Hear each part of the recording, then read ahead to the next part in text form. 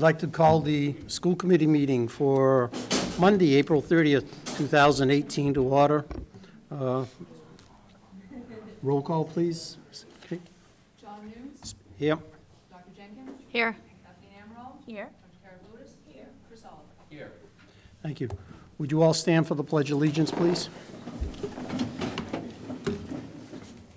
I pledge allegiance to the flag of the United States of America and to the republic for which it stands, one nation, under God, indivisible, with liberty and justice for all. Thank you. If I could ask you all to please remain standing for a moment. I'd like to have a moment of silence for a former school committee member a number of years ago and the father of former state representative John Quinn. Judge Attorney Tom Quinn passed away this weekend at 89 years old. I'd like a moment of silence for him, please.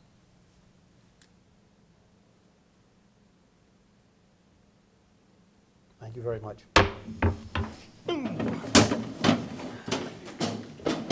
I'd like to remind everyone to please, if you have any cell phones, pages, electronic devices, if you could put them on silent or vibrate or shut them off, I would greatly appreciate it. Also, too, this meeting is being taped for future broadcast on Dartmouth Cable Television, Wednesdays, Fridays, Sundays, and whatever times that they have room to put them on, which we appreciate. And also Dartmouth YouTube, our students are here doing that.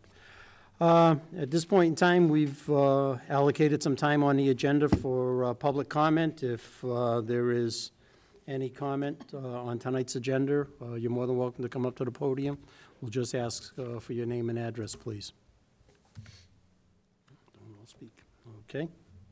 Takes care of that. Next item is approval of the regular session minutes of April 9th, 2018. Move approval. Moved by the Dr. Jenkins, second by Dr. Kara Fotis. On the motion, any discussion? Chair hearing none. All in favor? Aye. Opposed? Motion carries unanimously. Next item of business is our student representative report. Charlotte? So, haven't been here a little while, so we have some stuff dating back to before break. So, since then, we hosted Corey Palazzi at the high school, who shared his story about the dangers of opioid abuse with our community through two pretty powerful assemblies. Also, before vacation, the Dartmouth High School Color Guard traveled to Dayton, Ohio, and had a very strong competition in their new division at World Championships. The next week, the Dartmouth High School Indoor Percussion finished second in Dayton and were fan favorite for the 5th year in a row. As of right now, 70 10th grade students at Dartmouth High have completed a field test in preparation for next year's computerized MCAS exam. And last week, we had 6 students return from a very successful trip to the International DECA competition in Atlanta. Shane Rose and Tony Root each placed first in their preliminary events, and Jack Pullen finished third in the Stu Kent Social Media Challenge. So congratulations to all of those students as well as their advisor, Mrs. Kane. And this week, the Dartmouth High School Theater Company invites members of the community to their presentation of Beauty and the Beast. Opening night is Thursday at 7, and there'll be showings Friday and Saturday at the same time, as well as an additional matinee on Saturday afternoon at 1 p.m. Thank you. Thank you. Thank you. Thank you. Any questions for our student rep? All right. Thank you. Okay. All right. We're going to move on with the agenda. We're going to move over our recognition at the moment because not everyone is available. Mrs. Vieira, are you ready? Would you like? If you'd like me, you're just going to jump through the agenda? That's Yeah, I'm going to jump you up on the agenda. How's that?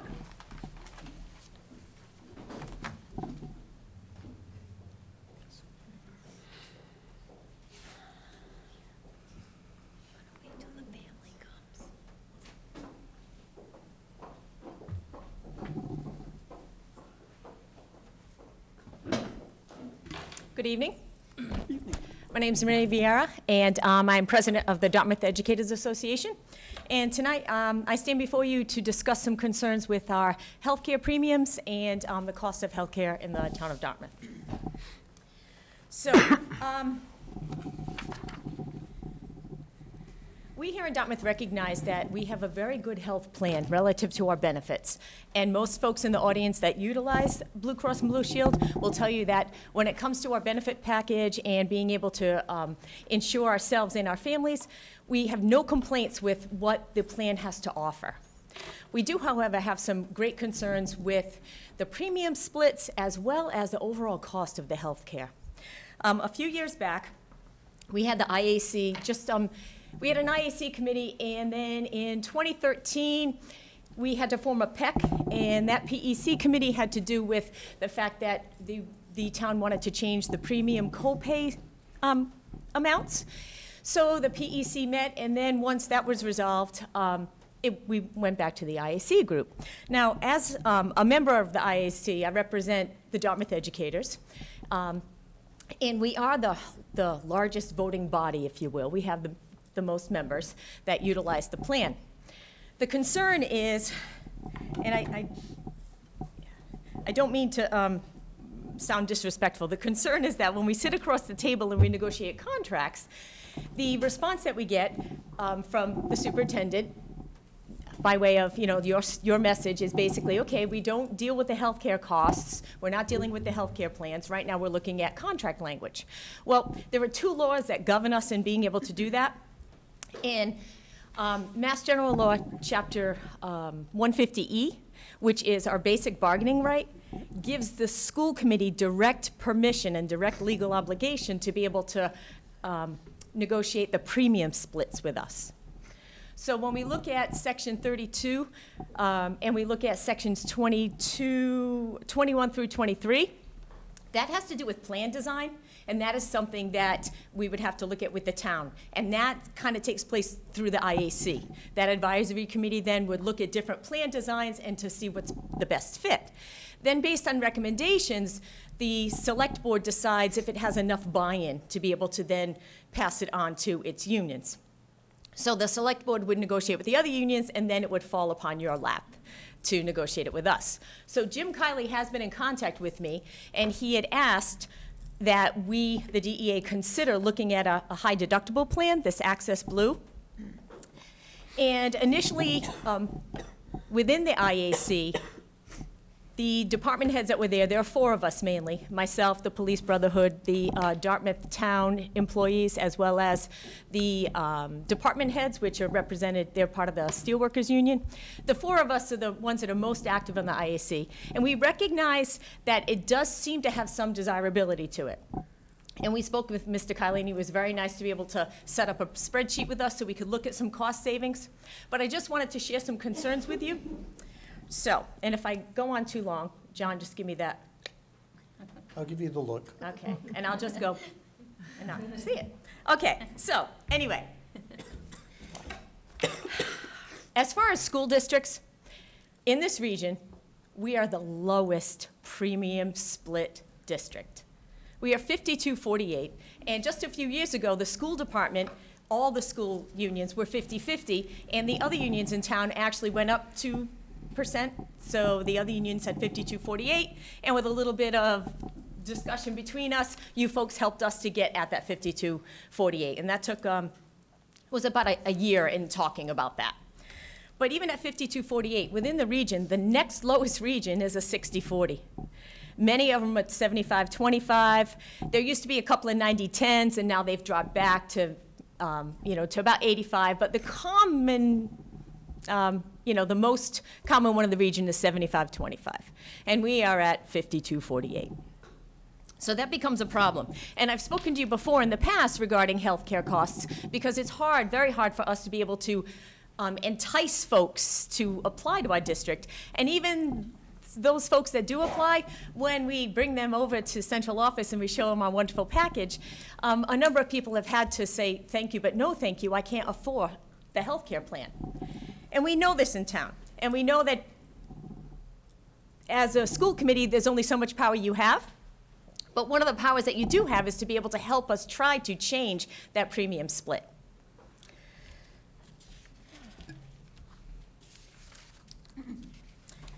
Along with section 21 and 23, there's another section that we do not believe has been adopted. And I checked with Greg Barnes, and as far as he knew, section 19 was not adopted. And the relevance of section 19 is that if section 19 is not adopted, then the separate unions in town can actually negotiate their own premium splits. So what that means is, the school committee, if you chose to negotiate with us, we could negotiate a change in premiums that's different from the 5248, and it doesn't bind the select board to bargain the same or to come up with the same result with the other town unions.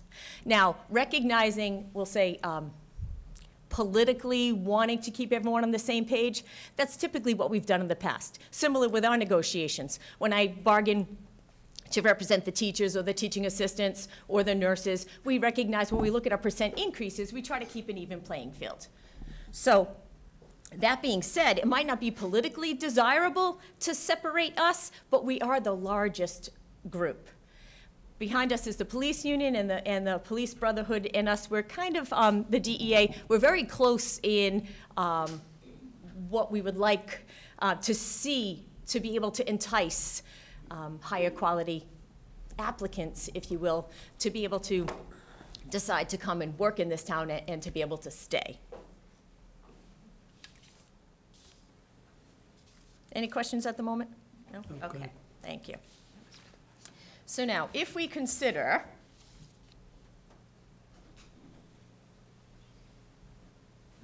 this high deductible plan, which is called Access Blue New England, the town has, through Greg Barnes, has offered a 60-40 split. Now, that is somewhat enticing, but the 60-40 split, in and of itself, it is somewhat of a money saver. But to break even, basically what would happen is, when you compare that to the HMO family plan, and I'm using just family plan numbers, you end up with a potential $4,000 increase. It seems like, you'd save $4,000. However, the deductibles are different, and the your payouts, what your co-pays are for pharmaceuticals, et cetera. So there's a lot at play there. But basically asking around through MTA and looking at other towns, because it's high-end, high deductible insurance policies are kind of, they're across the state right now as possible proposals. And the concern is that if you're an individual, young, healthy, and if you're male, it helps. It's a really good plan. If you're starting a family, if you have a family that's on the younger end, your children just starting to grow up, or if you are married, so you're an individual plus one, a small family and your children are grown, but you're at the other end, but you're not near retirement, then the high end, the high deductible is kind of it's a gamble. We do recognize that the town has said that they would put in the difference that they would be able to save from one plan to the other, which is if a family plan, like myself, I have an HMO, if I choose to go to the high deductible, that will save the town $299 and change. They have promised, but not yet in writing, but they have promised that they would roll that over into a health savings trust, but they're not legally bound to do that. So one of the concerns we had in the IAC was that we would want that to be in writing, that they would legally continue to do it every year, not just the first year, and then we start out, because once you use that $299, your health savings account is empty, and you have to take the monies that you're potentially not paying, that are being pulled out of your paycheck, and enter it into the savings account yourself. One of the little red flags that came up when I was looking at all of this information is that the Affordable Health Care Act, I am not sure, but the town could possibly be in penalty with the Affordable Health Care Act, because the town needs to be able to offer a health plan that is affordable to low-wage earners. And the Access Blue with the 60-40 would be affordable, a much more affordable plan for some folks. Not that they have to take it, but if it's offered as an option, then the town doesn't necessarily get penalized for having such a high-cost HMO and then an even higher cost PPO. So I don't know if that is an issue right now, but I'm concerned that one of the reasons to roll this in is because it would allow the town to be able to waive that penalty and to be able to legally offer it. But if you're in a family plan and you are a low-wage earner and you take this plan, it's not like you're going to have monies aside to be able to pay that $4,000 deductible. And nothing is covered until you pay that $4,000. Got it. All right, I'll try to speed this up. So,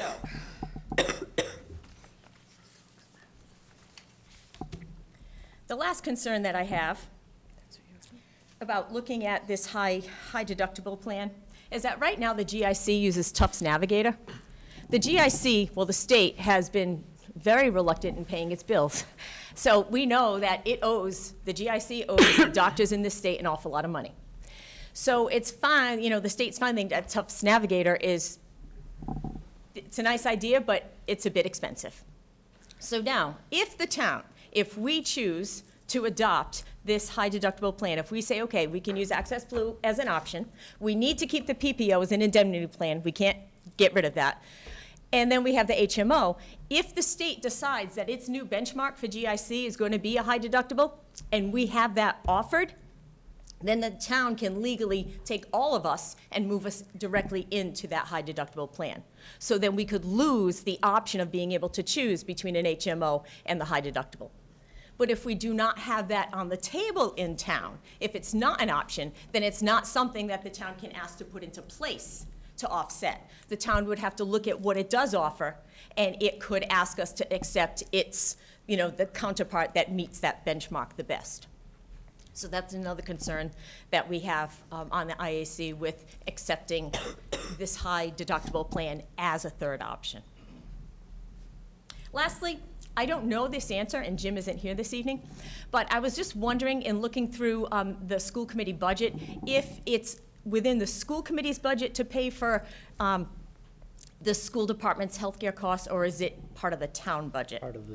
That's part of the town cost. Okay. It's a line item in the town budget. Okay, so it won't save the school committee or our school budget directly. However, if we were able to negotiate a change in the premium split that would make the PPO, which is expensive and actually costs us money, it makes our loss ratio really high.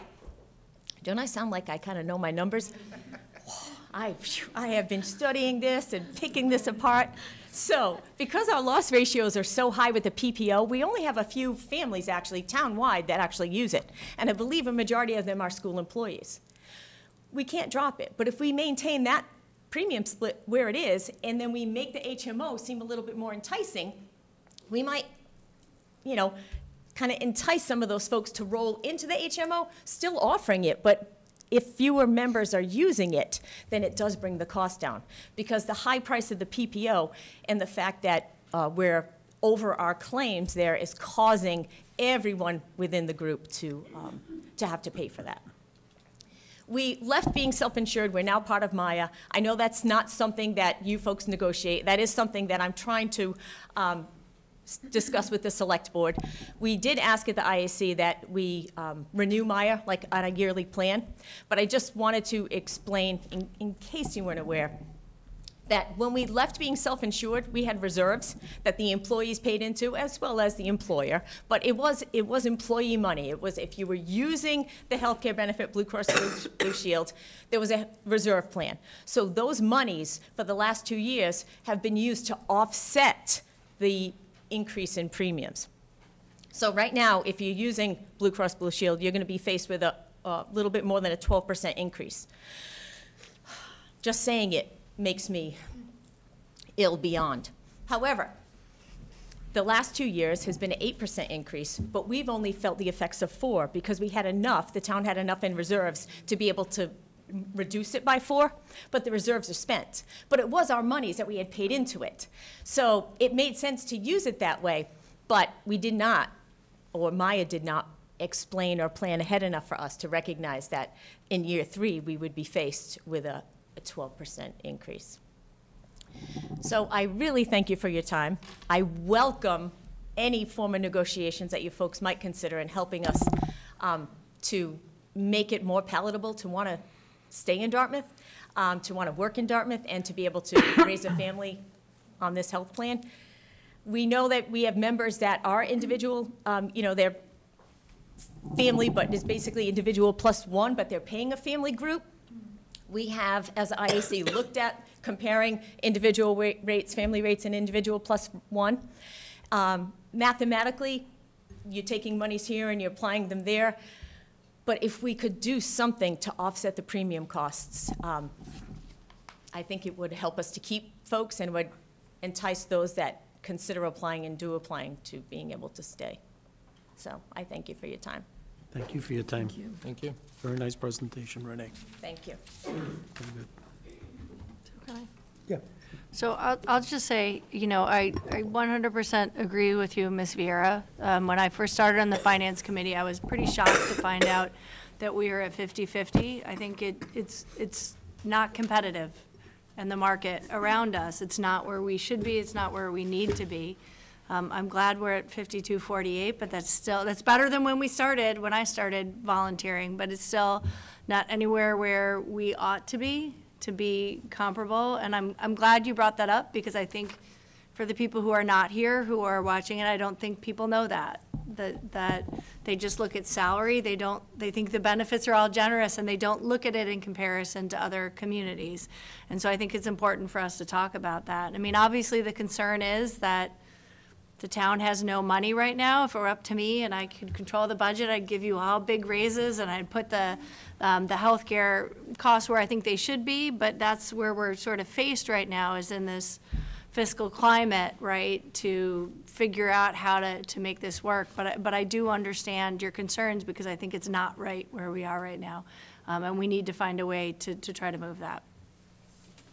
In my opinion. I just like to agree with her. We have lost candidates that have Yeah. come through the process and right to the hiring process, and when they saw the plan, backed out of it. Yep. So it is she's a problem. absolutely right on. Yeah, it is a big problem. Been a problem for a lot of years. Yeah. Very good. Okay.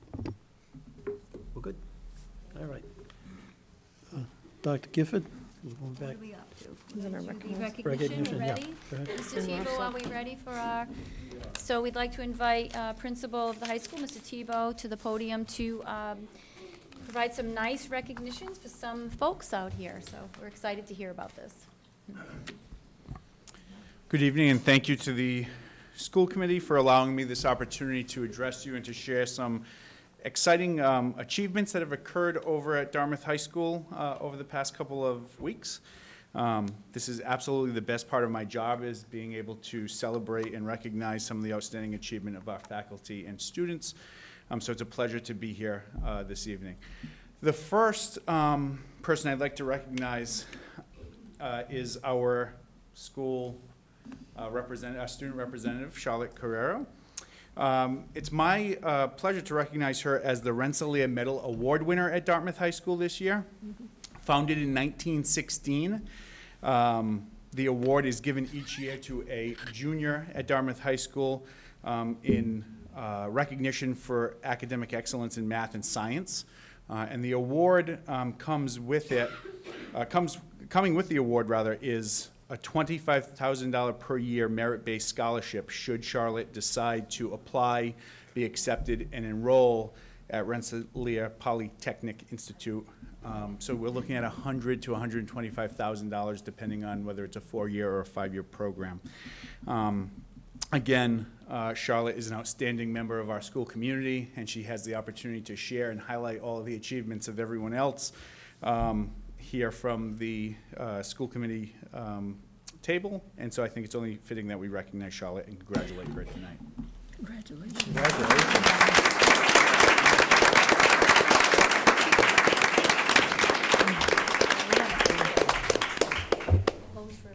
Mom, Dad, if you're here, you want to come up and take pictures? Please. Yes, so then we can put it on our Facebook page. Yes. Ignoring you. Yeah. I think they're right there. They are. Fan- They're- Yeah. Maybe not with us. Fantastic.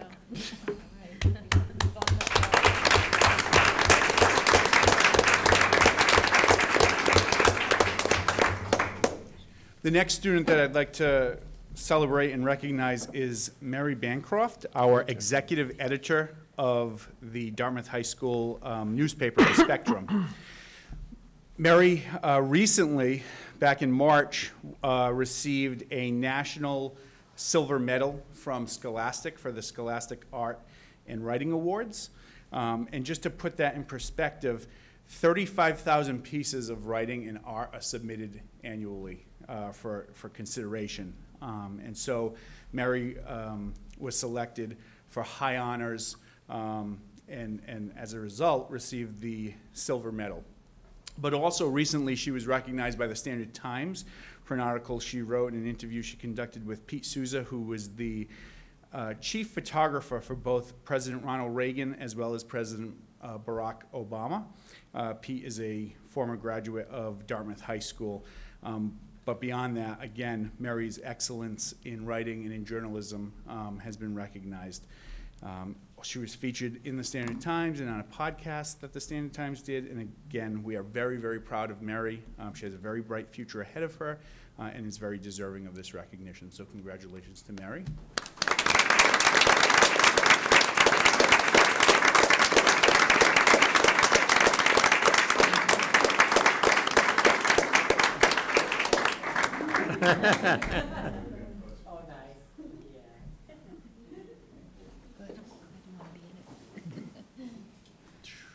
And so, in addition to our outstanding students, we also have many, many outstanding and dedicated faculty members. And tonight, it's my pleasure to recognize and to share with the community some great news we received about John Bro. John is a special education teacher and coach of Unified Athletics at Dartmouth High School. And about a month ago, anyone who is involved in Unified Athletics in any capacity received an email from the MIAA and the Massachusetts Special Olympics saying that, you know, there was this opportunity to nominate coaches for Coach of the Year. And I believe, I'm not sure, but I believe it's the first time the MIAA has recognized a unified athletic coach. Coach Karen, is that accurate? It is. And so Mr. Karen and I met, we talked about it, and we decided that John would be extremely deserving of this award. And we nominated him, you know, wishing and hoping that he would receive it because he's definitely deserving of it. And then the Friday evening, just before April vacation began, we were notified that John had been selected as Unified Track and Field Coach of the Year for the state of Massachusetts. So congratulations to Coach Brown.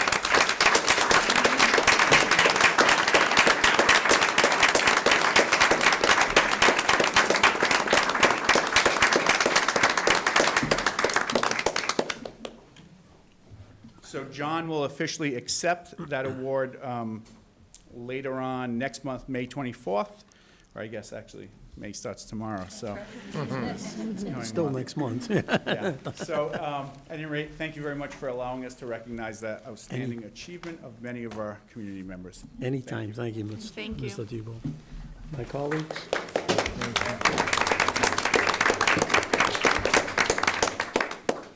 Any comments? No, just congratulations to all of those that were awarded, and we've got a great program here in Dartmouth. We really do, and it shows. And it's nights like this that I love being up here. Yeah, absolutely. Dr. Arafotis? I just want to say the same thing. These awards don't come easily. People who receive these awards have worked very, very hard and have contributed much. So I thank you from the bottom of my heart for what you're doing, for John, for what you're doing for the students, and for our students for doing such an excellent job. And I understand how hard you must work in order to get that recognition. So congratulations. Congratulations, Charlotte and Mary and John. I will also just say congratulations. I'll echo my colleagues' comments, and again, congratulations to everybody. And yeah, Chris is right. It's nights like this that really make it enjoyable and why we do what we do, not the minutia, the great stuff that goes on in our schools. And not everybody's aware of what goes on and the good stuff that goes on in our schools. And when we get an opportunity to talk about it, and yeah, we're going to brag and pat ourselves on the back for it as we should. It's always a pleasure and enjoyable to do something of that nature. So again, my congratulations to all of you, and you know, RPI is, you know, looks nice. And Mary, the English Award, fantastic. All the best. Thank you. Okay. That being said, our next is a Mr. Karen, our astute athletic director and director of physical education and health, with a nice overview of the athletic department. Good evening, everyone. I'm guessing Mr. Oliver and Mr. Nunes didn't mean this was the highlight of the year, this part. But nevertheless, I appreciate the time to share some of what we do in our athletic department as well as our health and phys ed department. So I'll start with the athletic side of things, if I may, and if I can make sure I get through this part. So I have some data just to share. I figured people could stare at it as I speak. Kind of broke down our program into different things. The first thing is our athletes. And some of the numbers become astounding. The first time I started doing this, I didn't realize how many kids actually participate and how many kids we get out on the fields every day. So that's just a quick rundown of our school year. Some of this is to date because it's obviously still May and some things haven't happened yet. But 1,141 registrations, that won't change as we're in the middle of the season. That's 1,036 participants, which is also comprised of 567 students, which is roughly 50%. So 50% of our student body participating in athletics is very, very good. There's other schools I speak to, athletic directors, they're down in the 20s. So 50% is a very strong number. We also broke down our 1, 2, and our 3 season athletes. You see we have upwards of 140 kids that are playing 3 sports, which is a huge commitment from the months of August into June. So that's just a bit about the kids and what they do. Also just broke down some of our coaching figures. Obviously, in a perfect world, we have 100% of our coaches who are the best and brightest coaching those particular sports, and they'll all be teachers in our schools. It's not the case in every instance, but we do pretty well there with the 62 total positions. 24 and 38 is the breakdown from head and assistant, and 72% are DPS employees, and 89% of our, 88 I think it is, of our head coaches are employees. I think that's pretty good. And I think the strength there is that those people know, not to sound cliche, but know how to teach and coach the whole child, and they're not just coming in and talking about the sport. They're sensitive to other things that exist in the kids' lives, academics being certainly not the least. The competition, this is just some kind of boring stuff, but we participate in a small league. Some are aware of that. There's really only 3 teams in our league, so we have to go out and find games. That's probably the most challenging part of my job. Each year it gets a little bit worse. We play against 51 different schools because of that, in 24 different sports this year. We scheduled 722 competitions, and to date we've taken 316 trips. That number will probably look more like 370, 375 by the end of the year. I also just broke it down by fall. You can see, I won't bore you with the numbers, but those are our records. It also shows that I think 8 of our 9 teams this fall made the state tournament, which is very good. Obviously, each team, their goal each season, beyond just the obvious successes, is to make the state tournament. It's an ultimate goal, and so 8 out of the 9 teams doing that is quite impressive. We did the same thing for the winter, where 5 out of our 6 teams qualified for state tournament play. We also did it for the spring. Spring is obviously TBA because we're halfway through and we've already postponed 51 games in the last 28 days. So you see what our records are. Our teams are actually doing very well despite our challenges. And we'll see how many of our teams qualify for tournament. My guess at this point is we'll see quite a few, if not all, qualify for state tournament, which is, you know, obviously they're always their benchmark, but there are other things to look at as well. To date, we have 3 league champions. Although we're in a league of 3, it's a very good league. Barnstable and Bridgewater Rainham are formidable opponents in most sports. So we've been able to capture 3 championships. Boys cross country, our indoor and our outdoor track team, boys and girls indoor track teams are league champions, so that's terrific, particularly where those 2 schools, particularly Bridgewater Rainham, have always been very, very difficult to get past in track. Some of our accolades, again, these are to be continued as we do have another whole season. The 3 league champions, 13 of our 15 teams have qualified for state tournament play. We have 6 tournament victories. We have 3 South Sectional semifinalists, 40-plus league all-stars, 4 Eastern Mass all-stars, and our 1 MIA Coach of the Year, and Mr. Bro, who, by the way, and I won't go on, certainly when we started this program a number of years ago, I went to the annual meeting and they presented about Unified Track and all the joys that go along with it and what a terrific program it is and all the upsides. And it's difficult to start a new program, particularly most schools are short resources or to get people involved. But the way that our community, our school community especially, embraces the special education population, the way our staff surrounds themselves around those people, in particular, Mr. Bro, as well as Mike Capello and others, countless others, Coker Pierpont, there's so many that contribute. It was a natural fit and quite frankly, such an easy thing for me to embrace because I knew we had such wonderful people to support the program. And you see, I think we probably have one of the biggest unified track and unified basketball programs maybe in the state.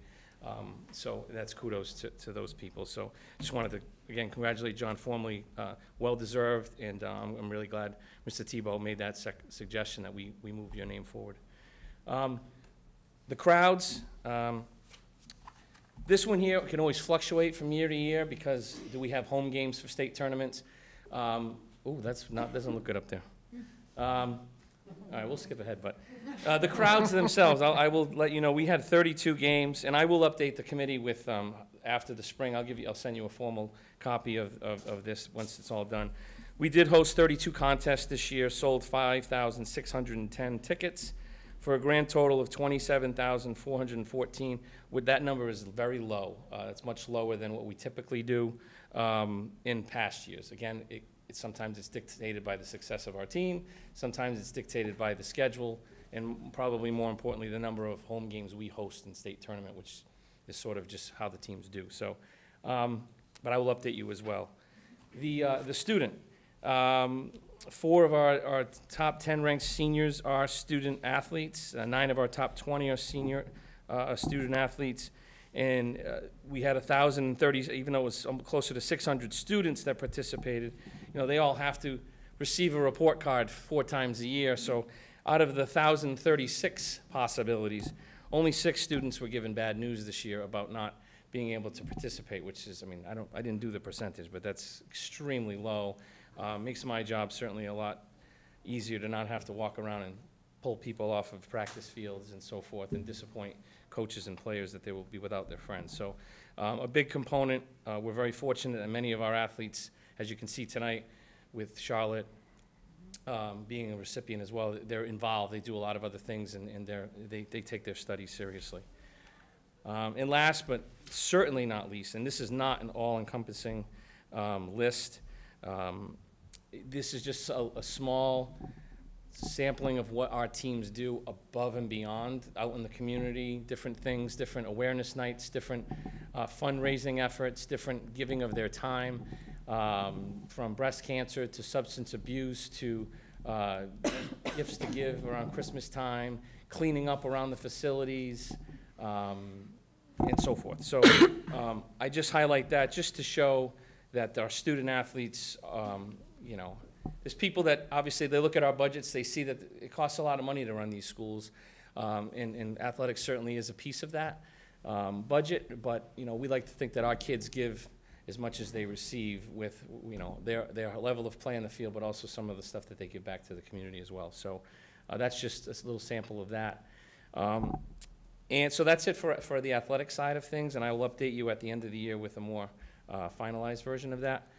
And if I may briefly just update the committee as well on some of our health and phys ed initiatives this year. Our elementary school staff continues to build on the base of our Spark physical education curriculum, which is adopted a number of years ago. We still continue to add some of our own professionally developed programming that they receive since that time, but also keeping in mind that that program that we have is sort of the base of what we do at that level.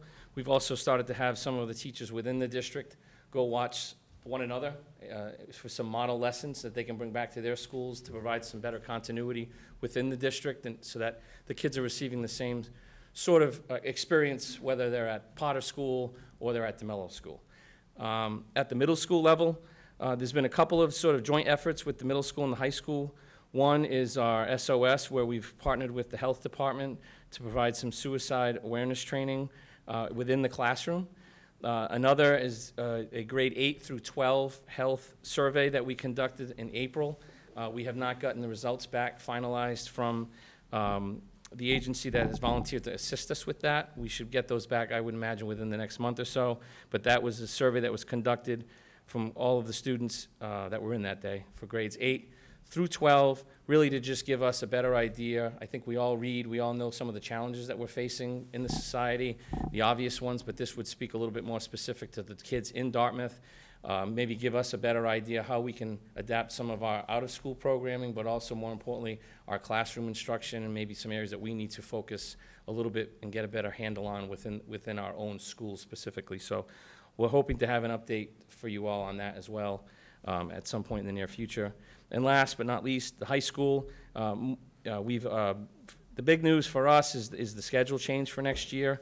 I know there's been a lot of mixed emotion over the years about that. I know that the health and phys ed folks, in many ways, are looking forward to it, and that we're able to offer probably a more complete program to our students, and they'll be probably get a better exposure to everything that we have to offer, instead of being maybe just taking the same sort of selection of courses through their 4 years. They'll be able to experience the entire program from, your traditional team activities to our health curriculum, but also our fitness component, dance, yoga. Right now, I think a lot of the kids are getting sort of what they like to do and not being exposed to some things that I think are important for them to at least try, because much of what you do in phys ed is lifelong activities that they can take far beyond the 4 years that they're with us at Dartmouth. So that's exciting for next year. I appreciate all of the work that our high school phys ed staff, led by Mr. Gaffney, has done to work on coming up with those course descriptions and what those selections will look like with our new schedule. Mr. Gaffney was also paramount in securing funds for a Game Changers program this year, which was pretty much a week-long anti-violence prevention program that he worked with a good portion of the school community.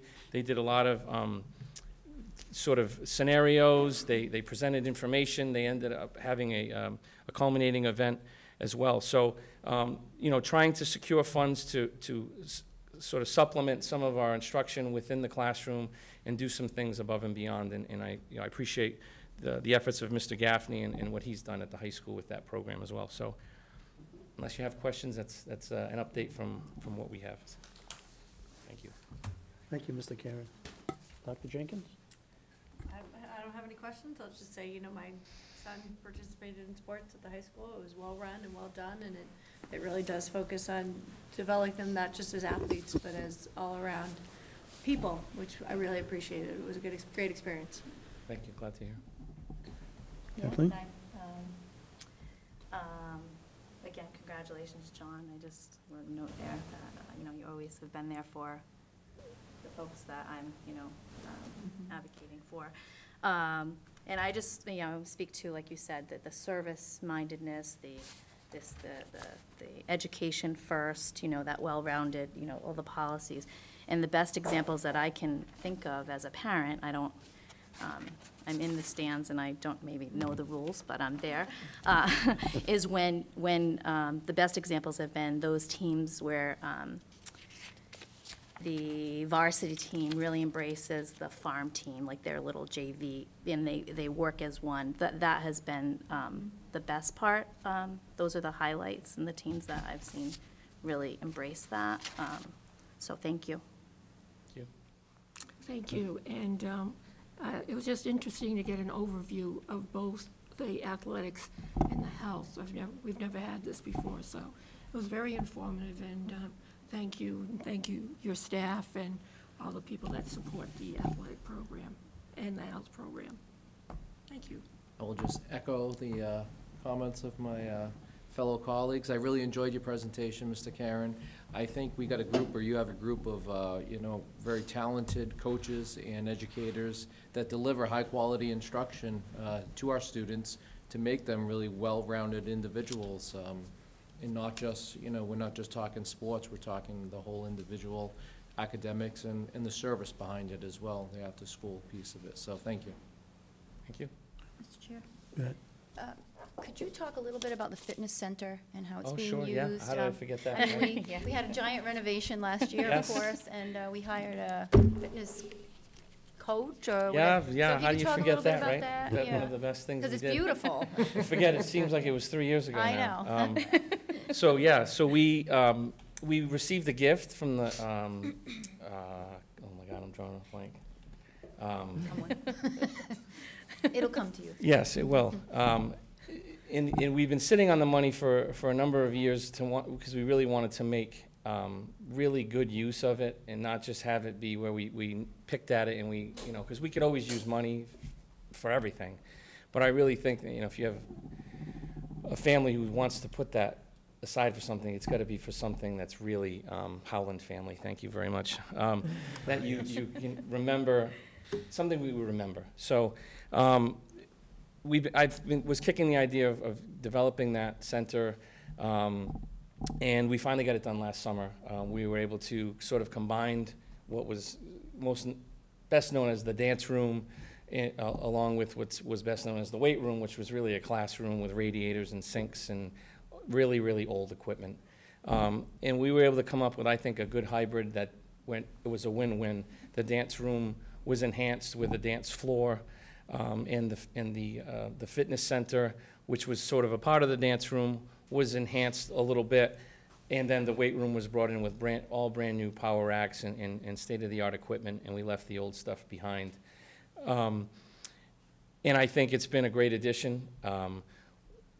Through the help of the school administration, and I believe I'm not speaking out of turn when I say school choice monies were put to really good use. I think, again, one of the benefits to that program is we had money to do this. We were able to secure a strength and conditioning coach who's there every day after school.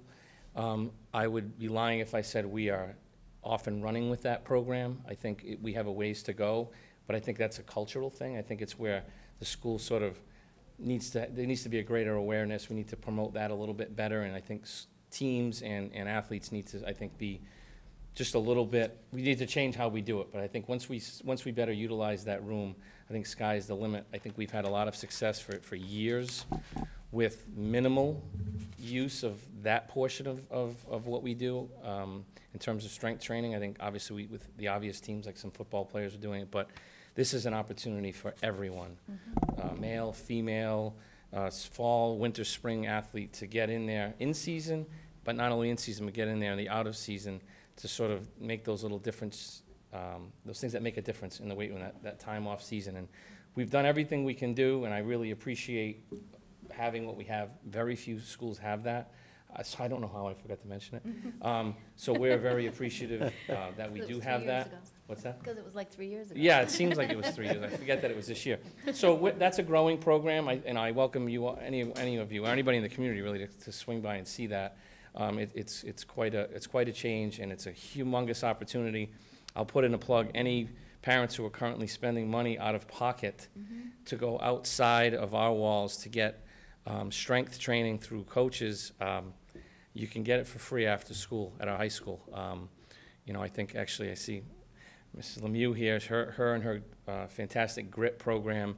They've utilized, the coach Martin in there quite a bit, and I think that the more kids and the more programs that grab onto it, I think our program, this PowerPoint will have even more championships and so forth. So thank you for reminding me.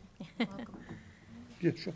So I'd also like to, as a former college athlete who will most likely need a knee replacement in the near future, I'd like to also highly encourage particularly the girls' teams and to try to work that in there, because the research is pretty clear that strength and conditioning can be very good at preventing particularly knee injuries, which is what I had among female athletes. So I'd really like to see us getting all of the teams in there, but in particular the girls' teams, because that can be really beneficial to their long-term health. You'll be happy to know that the 2 weeks prior to spring, we did sort of we kind of called it a boot camp. We had about 35 kids, not every session, but that was the big day was 35.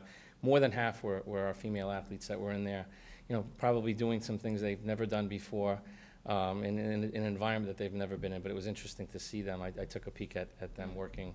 So we're hoping to do a few more of those things. I think once the kids get a taste of it and see what it can do for them, I think those numbers will start to increase in that room. You'll get the word of mouth from, Yeah, and we need to work a another. little bit harder. It was one of those things that we were really able to get going sort of in the middle to late fall, so we haven't quite gotten to that point where we have a full cycle of time for the kids, so I think it'll be really good.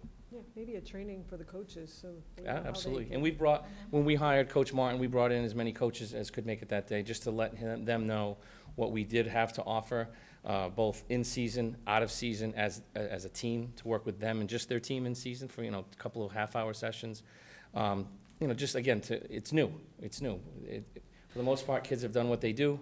We get them, we coach them in their sport, and I think, we see that to get to that next level, when we're really talking about straight athletics here, the kids can benefit tremendously by doing that extra, both outside of their season and with their team, so. Anybody else? Thank you. Thank you. Mr. Karen, thank you very much. Excellent presentation. We appreciate your time. All right. Next item, resolution for driver training. You going to read that, Bonnie? Yes, You want me to? I have it here. Okay. Sure. Mr. Kiley asked me to step in for him. He said Yep. this is something that was done a couple of years ago and Yep. just routine business. Yep. So, resolution awarding a driver training program, whereas Dartmouth Public Schools has opted to renew its contract with Martin Auto School, Inc. pursuant to item number 14 of the bid specifications dated April 20th, 2016 for the school year 2018-2019. Whereas the following 2016-2017 bid result will continue for the school year 2018-2019. Martin Auto School, Inc., 487 Bellevue Avenue, New Bedford, Mass. 02746. Cost to be paid to the town by the bidder, $1,328 per class. Resolved that Martin Auto School, Inc., 487 Bellevue Avenue, New Bedford, Mass. 02746, be awarded the Dartmouth High School Driver Training Program for the 2018-19 school year based on Dartmouth Public Schools specifications dated April 20th, 2016. So, Second. Moved by Dr. Jenkins, second by Mr. Oliver. On the motion, any discussion? Chair hearing none. All in favor, say aye. Aye. Opposed? And the chair will abstain as this money flows through the student activity account, which my wife handles, so we'll do that. Thank you. New business. Last day of school for the 2017-18 school year. This is something I asked Dr. Gifford to put on, and we need just a vote. It's something we usually do every year, but it's a vote of the committee to, at this time, set the last day of school to be Tuesday, June 19th, 2018, as we used 5 snow days this year. And the caveat to this is that if, God forbid, something happens between now and, we have to extend it a day, it'll extend a day. Hopefully it doesn't. It's a caveat that we put in there every year, so I would need a motion to make the last school day Tuesday, June 19th, 2018. I move. Moved by Dr. Karafotis, second by Ms. Amaral. On the motion, any discussion? Madam Superintendent, we okay with that? good? Okay. All in favor? Aye. Opposed? Motion carries unanimously. That'll set middle school graduation to be the Monday night, the 18th, okay? Mrs. Amaral, get your 2-hour speech ready. On it. All right. Madam Superintendent. Thank you. For my update tonight, I just wanted to provide the committee a quick update, I hope, on the trip that I took to Portugal, which I alerted you to, that if you recall, superintendents were asked to submit a proposal to obtain a grant, or be part of the grant funding, to travel to Portugal, based on, we had Portuguese taught in our classes, Portuguese culture, et cetera. So lo and behold, I was chosen, and the group was FLAD, which, as you saw, was the Luso-American Foundation for Development. And did I not know when I got there that Dr. Jenkins' colleague is one of the directors of the group, so it all came together once I was there. So what they were really talking about was this Study in Portugal network. And as you can see, I hope you can see some of that anyway, it's a group that's supported by lots of different entities, including the Portuguese government, the U.S. Embassy in Lisbon, and Fulbright Commission of Portugal, et cetera. And this group offers all kinds of either summer programs, unpaid internships, lots for grad students, undergrad as well, they can apply, but also that they're looking to really expand programs that we can offer to our high school students as well as some of our high school staff. So that would be something we'd be looking into over time. And of course, the purpose of the trip was, once again, to explore the Portuguese culture, trying to expand our partnerships with folks over there as well as our Portuguese community, and to encourage, which some of the school districts didn't have enough staff to teach Portuguese in their school districts. For example, believe it or not, Brockton is struggling, because one of the superintendents was from Brockton, is struggling to get Portuguese teachers. So that was one of the things we talked about. Our guides, Michael Baum, who again is Dr. Jenkins' colleague from UMass Dartmouth, is one of the directors, and Paula Vicente, the deputy director over there in Lisbon, and she was quite a hoot, I have to say. She was terrific. So some of the highlights for the Study in Portugal network that we saw, we were welcomed by the FLAD president, Professor Vasco Rado. We had our presentation from Michael. He gave us a lecture on Portuguese national identity. We talked about some of the key points, what SIPN could bring if we were to bring students over there, as well as faculty, et cetera. And we took some educational trips, of course. We met with the education minister of Portugal, and we did, of course, some sightseeing, absolutely, and culture and food. We were able to meet with the U.S. Embassy representative, Margaret Young. She talked a lot about some of the work that the U.S. Embassy was actually right across the street from the FLAD building. And I have my little pin from the U.S. Embassy, so Portuguese and U.S. She just talked about what they do to outreach and try to get the partnerships and any help that they could provide for districts that might be interested in partnering relative to some of these educational exchanges. So then we took some educational trips. We visited various schools, and this one was, we had a presentation. The lady on the left was the director of the school. The other lady was sort of like a department chair teacher. She spoke fantastic English and did the presentation for us. The other woman did not speak so much English, so she just looked pretty along the way. Yeah, she was great. So this is a school, they call them school clusters. And in this particular cluster, there were 4 schools, 2 pre-K 4s, 1 5-8, and a head school. They called the head school a 712, which included both academic and a vocational school. They talked a lot about, they talked about the difficulties and the strengths that they have in their school, and very common to what we have. Monitoring effectiveness of school, measuring school effectiveness was one of their big things, maintaining educational support. They talked a lot about instructional practices to engage students, and their curricular articulation, both vertical and horizontal. And one of the things a lot of the school people talked about was trying to enhance student creativity and innovation.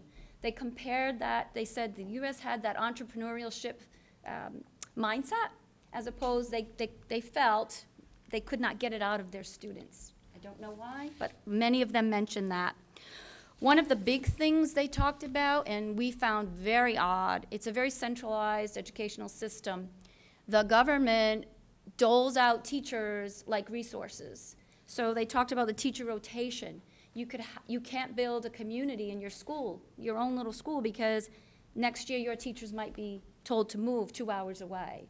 So they don't They did not do the hiring. The principals and the schools did not do the hiring themselves. As I said, once teachers got, and I guess you could refer to it as a professional status, I don't know how many years it took, but once they got that, then they could be pretty well certain they were going to stay in that school, but normally every year they were rotating from schools to school depending on where the resources were needed.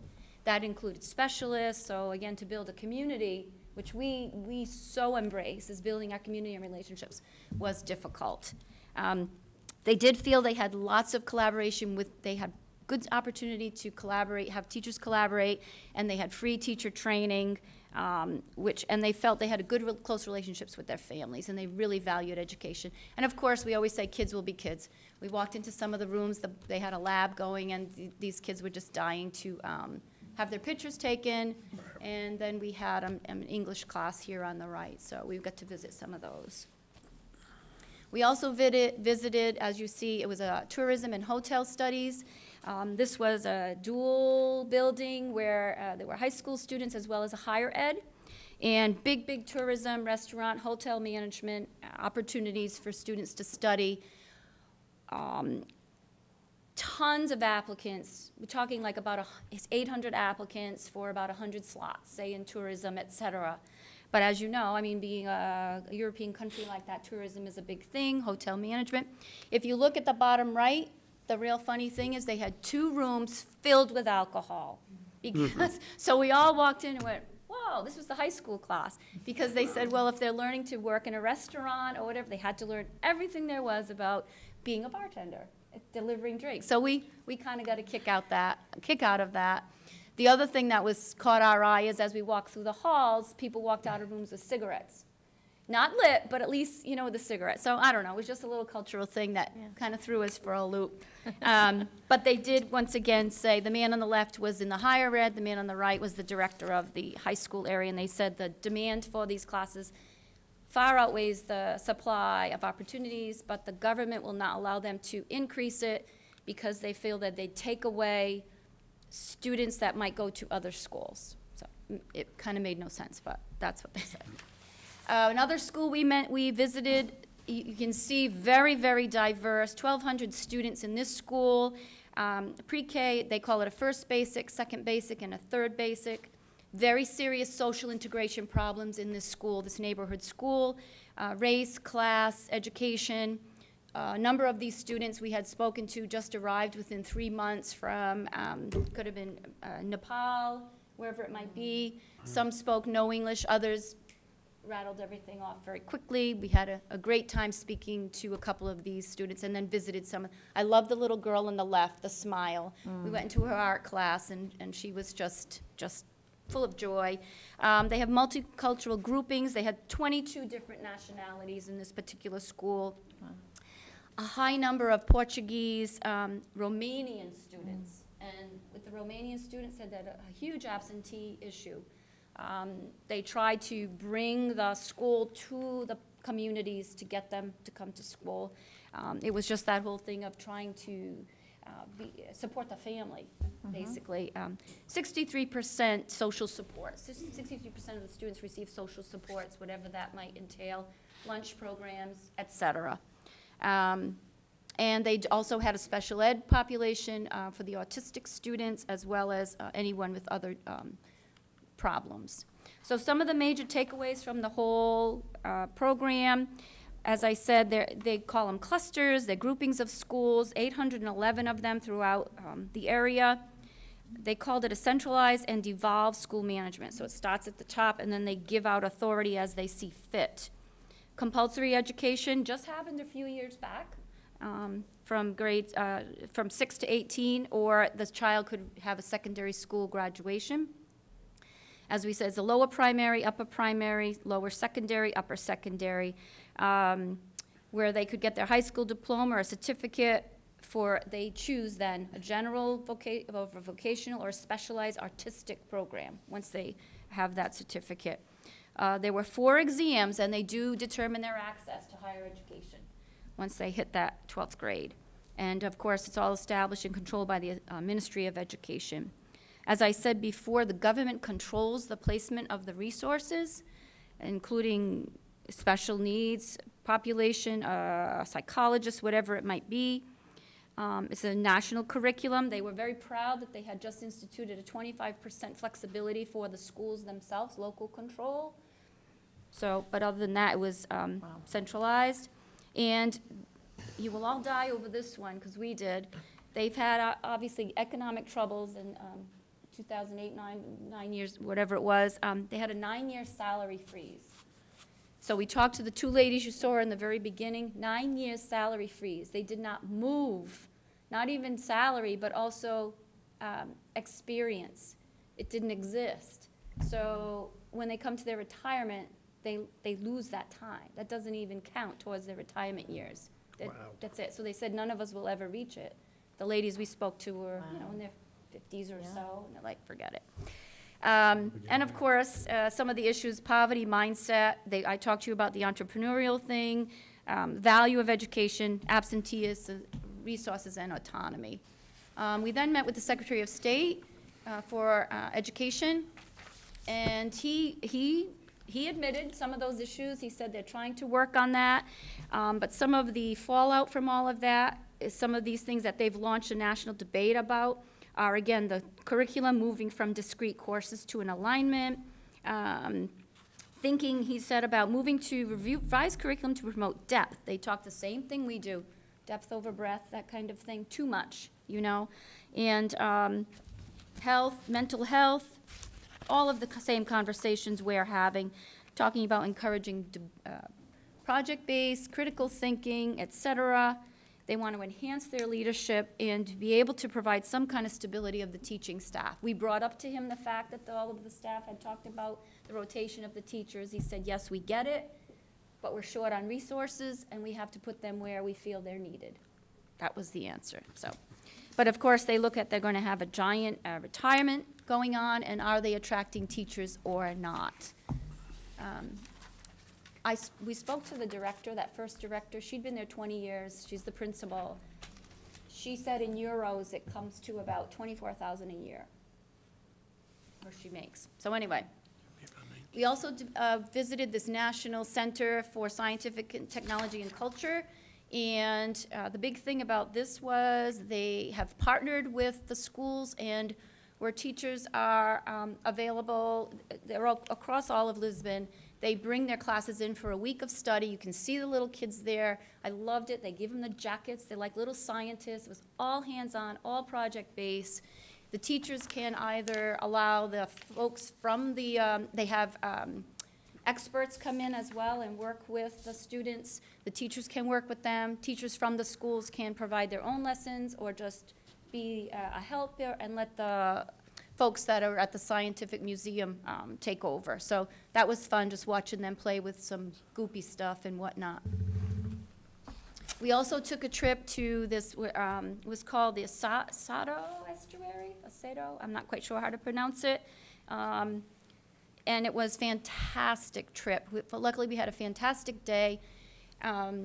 Ocean Alive, these two young ladies are passionate, they're marine biologists, passionate about saving the ocean, saving the seagrass, for example. So we had a lecture about all of that with what they call the fisherwomen, which is quite the thing there. They grow up on the ocean. They're the fisherwomen. They go out.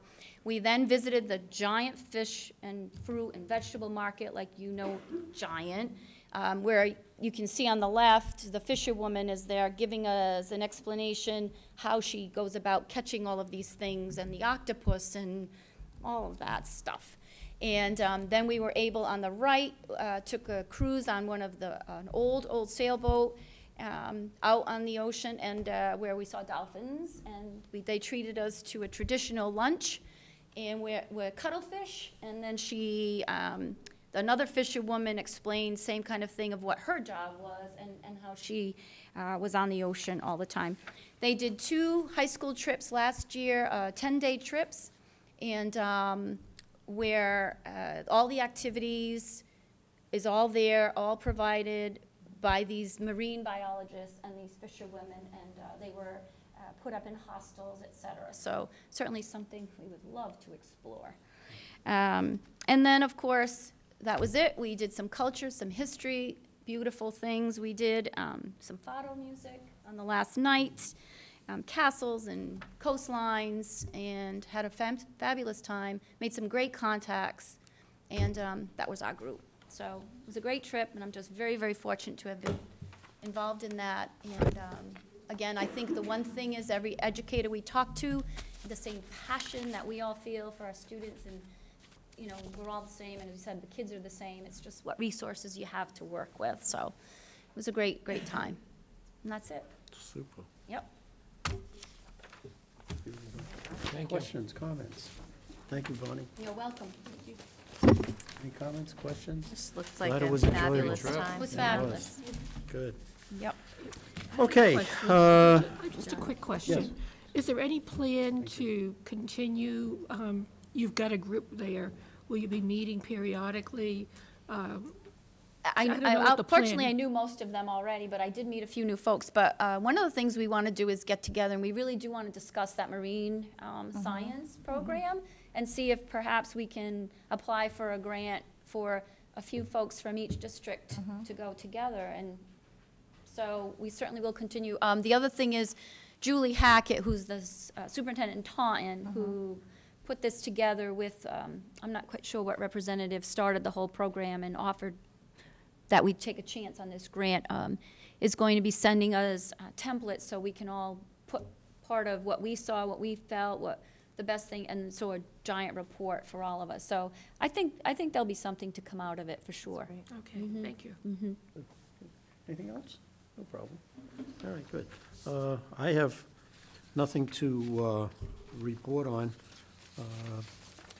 We did have one late item that popped in, and that is a request from our sailing team. They're going down to Annapolis, Maryland in a couple of weeks, May 11th to the 13th, for a sailing competition that, I guess as I read this, they could end up ending up in the nationals type of deal. So good for them and good luck, but they're going down to Maryland, so I need a motion to allow them to go. Motion by Dr. Kara Fotis, Second. second by Dr. Jenkins. On the motion, any discussion? Chair hearing none, all in favor? Aye. Opposed? Motion carries unanimously. Good luck. Bring us back another trophy for our overgrown, overfilled trophy case. That'll be fine. Okay, my colleagues have anything? Dr. Jenkins? I have two things. One, I just want to remind our teachers and administrators that sometime soon, I can't remember the date now, the DEF grant deadline is fast approaching, so please get those in. They're on the website. And then I also have a question. I was hoping whether now or next meeting, we can talk about the status of the Dartmouth rep to the VOC schools. I'll fill you in on that. yeah. Okay, That's because that's a process we have to get going on, correct? Unfortunately, hang on for a second here.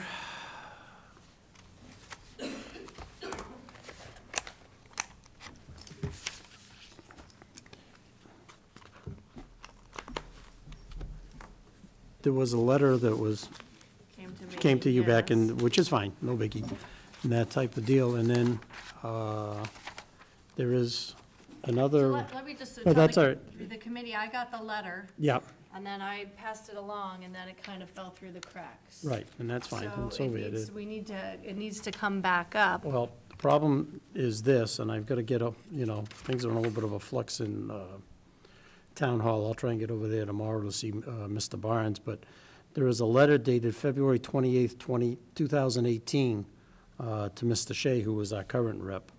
It says, "Please be advised that you were appointed to the Greater New Bedford Regional Vocational Technical High School School Committee for a term to expire on May 1st, 2021. So it's like the Board of Selectmen have overstepped Okay. and didn't include us in the process. Okay, So I got to go check with them and find out what's going on. It says, it's the standard letter, you need to be sworn in at the clerk's office prior to attending, et cetera, et cetera. So I've got to go check with okay, people, and it was, Mr. Cressman, so Okay. that's where that stands, so okay. that's. So they continued the appointment Yeah, they did. without consulting Without with us? consulting us or the you know, whether they, What was that letter dated? February So 28th. is that the letter dated to me or the letter dated to The Mike? letter dated to Michael. Okay, Your letter is the 29th, and I remember you bringing it up. yes. Okay, and then the letter from Mr. Cressman to Mr. Shea is dated February 28th. Okay. So, you know, here we go again, we have an end around. I'm just not glad going it's there. Mr. Shea and not someone else. Yeah, no, but amen, I'm good with that, but, you know, again, as I kind of made mention at the joint meeting, it would have been nice if, They could have said something. I will also say I bring this up because I have the utmost respect for Mr. Shea, but I would like to have the opportunity to talk to him about, just to talk to him about how he deals with potential conflicts of interest. I mean, it's not to say that he's not ethical, right? But I use this example in talking to someone. I have recused myself from sitting, there's a town UMass committee that's being put together, and I've recused myself because I have a conflict of loyalty.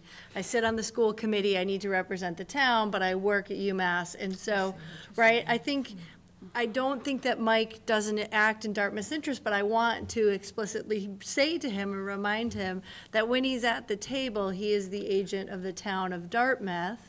And if those sorts of conflicts come up, say discussion about VOC expanding into some areas where we might offer programming, that be reminded that we are his principal and he's our agent and that's how we expect him to behave. I don't think he wouldn't, but I just would have had the opportunity to remind him of that. yeah. Give me 1 second, Chris. Do you still get the minutes for the Voc School Committee? And again, I'm putting my 20 years ago hat on, but they used to come over to us, and we used to get copies of them in our packets, type of deal. Okay, maybe that's something we can, yeah, follow up and have them send us the minute, you know. I mean, I realize, you know, it's a March meeting, they meet in May, so they approve the May one, so we get them, you know, the end of April for argumentative sake type of deal, but at least we'll have, See him, yeah. you know, and again, you know, they don't give a lot of information, but at least we have them.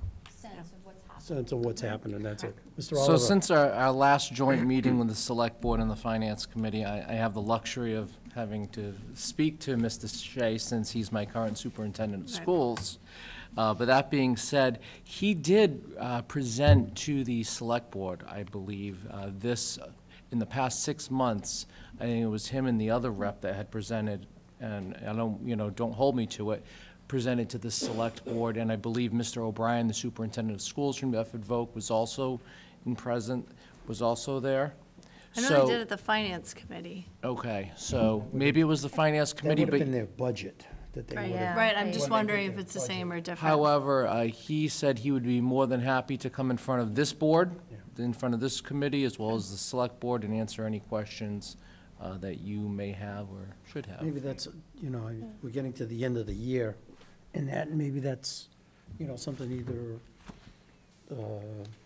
you know, in June or, you know, early part of next school year, we can look at, I mean, we've had. Yeah, that- he said we've he'd had be We've had more them than here happy. before, I mean, we've had,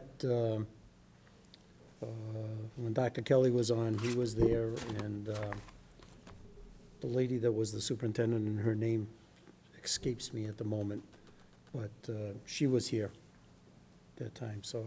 Yeah, I would We've had him personally here. love to hear from Superintendent O'Brien as well as our Yeah, I'd love to hear school from- committee yeah, that'd be representatives. great, you know, the business manager and everything. That's fine, I'm good with that. Great, thank Okay. you.